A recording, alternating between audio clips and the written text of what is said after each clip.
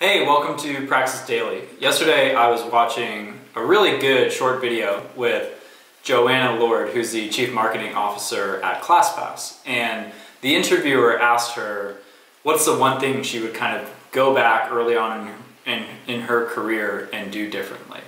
And she said she was too hyper-focused on specializing in marketing, and she wished she got more experience in different types of roles, different departments at different companies.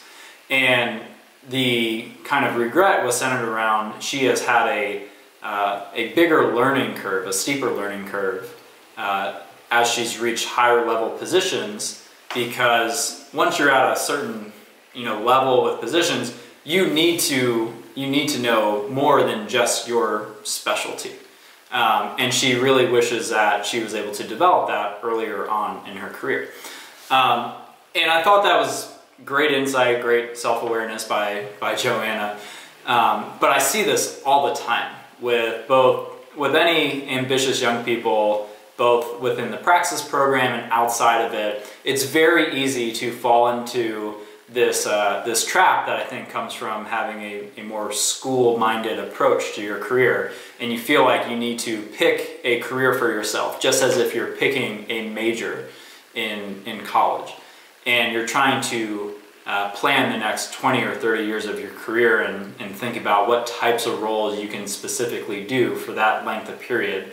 Now, which is ridiculous. There's going to be different types of roles that come up. Your interests are going to change. You're going to learn much more about what you do and don't like doing, and you're going to develop different types of skills that you can't completely predict at all at this stage and for the future.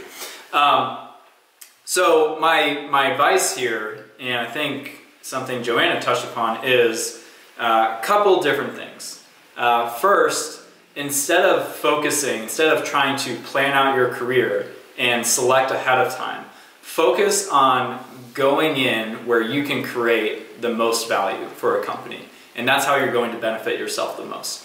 So an example is, say you're 19, 20, just starting to really get your career started, and you're really interested in doing content marketing. Pretty much every 19, 20-year-old I come across is interested in content marketing.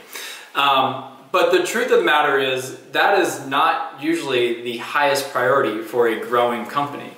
There are other priorities. They need to be serving existing customers, and they need to be bringing in new customers. So if you're 19, 20, you're interested in marketing, that's great. Don't limit yourself and don't force yourself not to be interested in those things, but also be realistic about where you could possibly go and create the most value.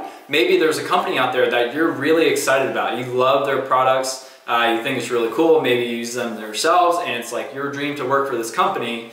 And don't limit yourself by saying like, oh, I can only do marketing there. Think about, from the company's perspective, put yourself in the shoes of the CEO and think about what are the biggest needs of that company. It might be on the sales team or the customer success team, and start there. And by doing that, maybe taking stock of where you could create the most value, and that's going to change every 1 to 2 years probably. You can both stay hyper-focused at the task at hand, and that is definitely the best way to learn new skills and develop a really strong reputation professionally, while at the same time not typecasting yourself in a specific career, because as you develop different types of skills, your interests are also going to change, and you're going to see shifts